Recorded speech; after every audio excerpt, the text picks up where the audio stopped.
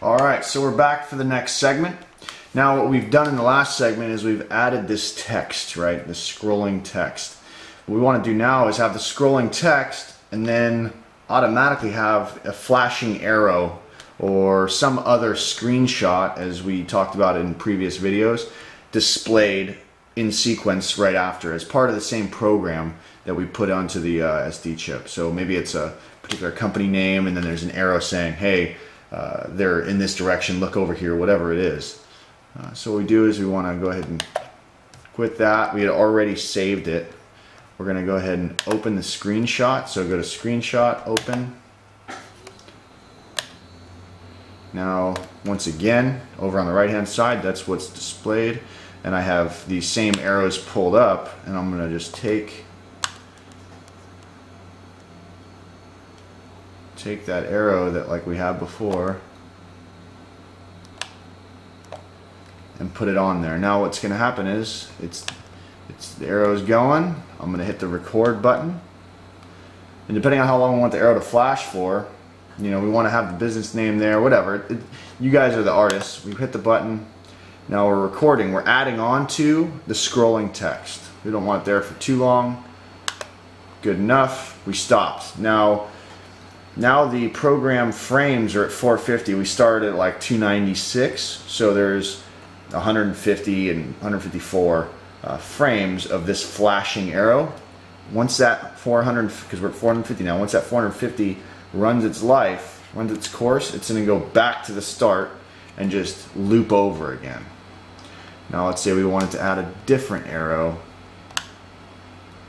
maybe this one. That one doesn't really move, not a great animation. That one's, it's kind of a small array for something like this. That looks like a snake on there. There's some arrows. That's not a horrible animation. So we can add another animation, record a little bit more, tack onto the arrow that we had going the other direction.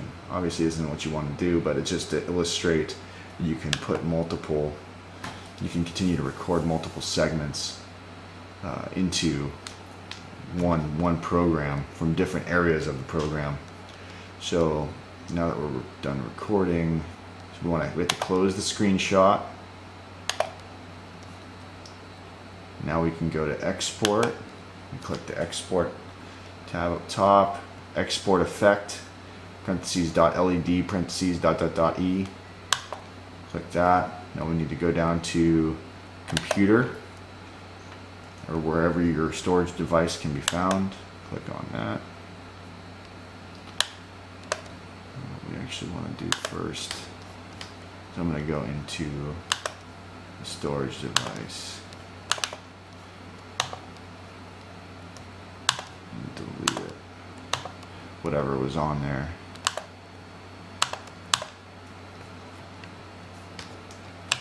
Okay, so back to where we were. Export, export effect. Now we're back here to computer, secure drive. Okay, back to this program. We're just gonna leave it at 00 because I just deleted everything that was on there. 00. Click OK. Now it's on there. We have download the program, safely eject memory card. Same situation. Like I said before, I'm going to remind you every time, plug in the SD card to the controller with no power to the system. Plug it in. What we're going to do here now is we're going to watch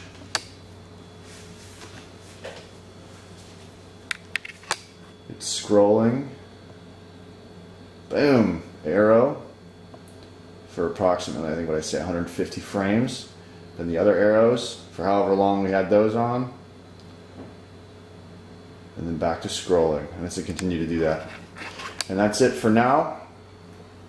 Hope this helps, gives you some confidence to be able to get into this. We're running on we have a 60 amp 5 volt power supply, the T1000S controller, and these are the WS2801 strip IC21801. You know what I mean. It's been a long night. thanks for watching. Good luck, and post whatever you make. There's a lot of great stuff, and don't let the idea of flat, you know, hinder you. I left it flat for the purposes of the video, but you can do all kinds of wild stuff, seeing as all this stuff is flexible and as well as waterproof. So have fun out there, and we'll talk to you.